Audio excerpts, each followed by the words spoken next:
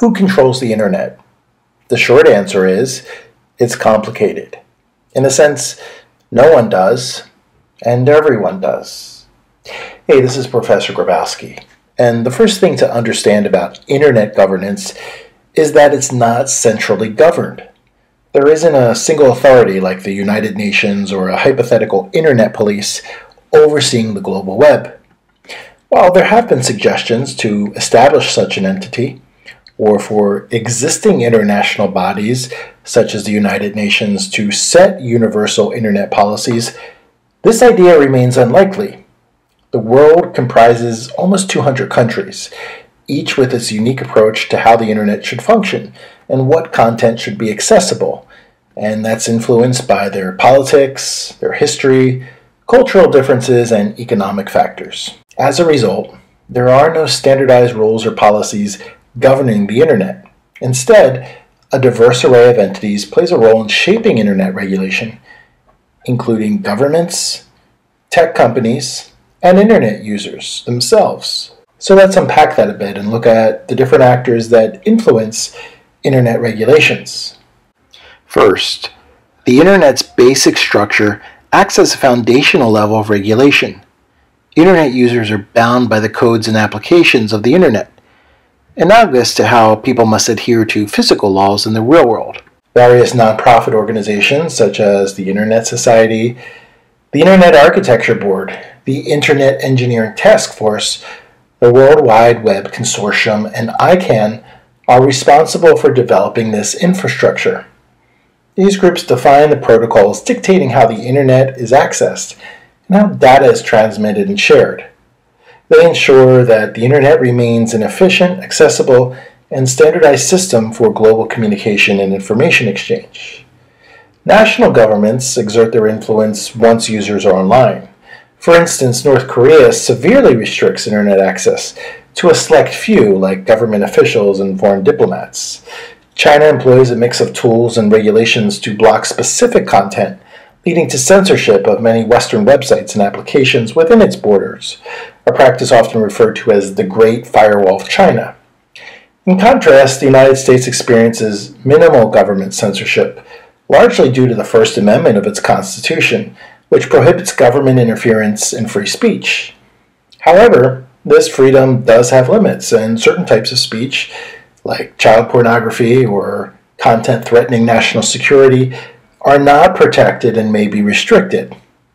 Tech companies also significantly influence internet governance. They generally fall into two categories: content providers and internet service providers, or ISPs. First, content providers encompass a broad spectrum, ranging from individual bloggers and small online storefronts to large-scale corporations like Google, Facebook, and Netflix. These entities are obligated to adhere to governmental regulations, yet they retain the autonomy to establish their own operational policies that may impose additional rules on internet users. This independence enables them to exert control over the content accessible on their platforms, including determining who can view their content. In certain instances, a platform may impose user bans for terms of service violations. Additionally, they possess the authority to limit content access based on geographical location. For instance, Netflix might exclusively hold the rights to broadcast the latest Tom Cruise movie in the United States, but not in Asian countries. Similarly, an e-commerce company might restrict Russian consumers from making purchases on their site, either due to logistical challenges, like an inability to deliver products to Russia, or in compliance with U.S. government-imposed trade restrictions with Russia. Meanwhile, internet service providers, like content providers, must adhere to government rules, but also have considerable leeway in setting their own policies. ISPs, such as AT&T and Verizon, can influence which websites are accessible, the speed of content delivery, and data usage. If you recall the big debate over network neutrality a few years ago, that's what that was all about. Should we let ISPs throttle traffic like that? Many colleges and businesses also function as their own internet service providers, and can restrict access to certain websites on their networks and impose sanctions for policy violations. For example, some schools have blocked access to porn websites, TikTok, or ChatGPT on their network. In summary, Internet governance is influenced by a diverse range of entities, from nonprofits overseeing Internet architecture to governments setting policies within their borders, and tech companies determining the terms of use for their services. Consequently, the online experience of regular Internet users is not uniform, but varies significantly based on their geographic location. The Internet, as perceived and accessed, differs markedly from one country to another. Additionally, Internet users themselves are pivotal in influencing Internet policy, but the degree of their impact is heavily dependent on their geographic location. In nations where freedom of expression and digital rights are upheld, users wield considerable influence over Internet regulations.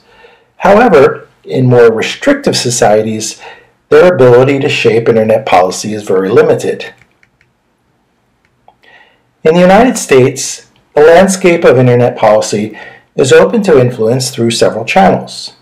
Citizens have the power to shape this policy indirectly through elections, by consciously selecting their Internet service providers, and by exerting market pressure on tech companies. This can be achieved by making informed decisions as consumers and, when necessary, pursuing legal action to hold these companies accountable. However, the emergence of monopolies among large tech corporations poses a challenge to the ideal of a free market, potentially curtailing competition and reducing the spectrum of choices available to users. Moreover, in the United States, individuals have increasingly turned to the legal system for recourse against major tech companies and the government. These legal challenges often revolve around issues of privacy infringement, inappropriate data sharing practices, and breaches of constitutional rights. While prevailing in such legal battles can be an uphill task for the average individual, there are instances where they succeed.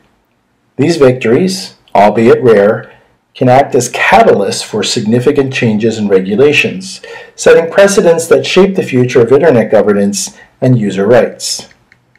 But it's crucial to understand that this Internet freedom isn't universal.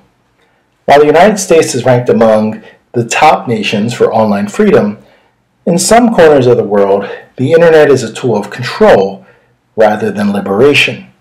In the end, the question of who controls the Internet is akin to asking who controls the flow of a river.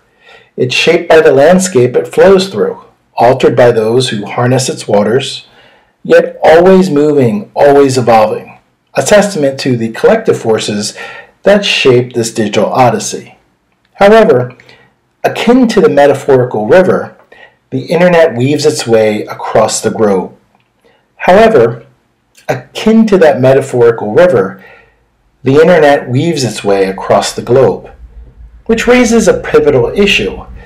What happens when a user in one nation finds themselves embroiled in a digital dispute with another user across international borders, particularly when their home country's laws are in conflict?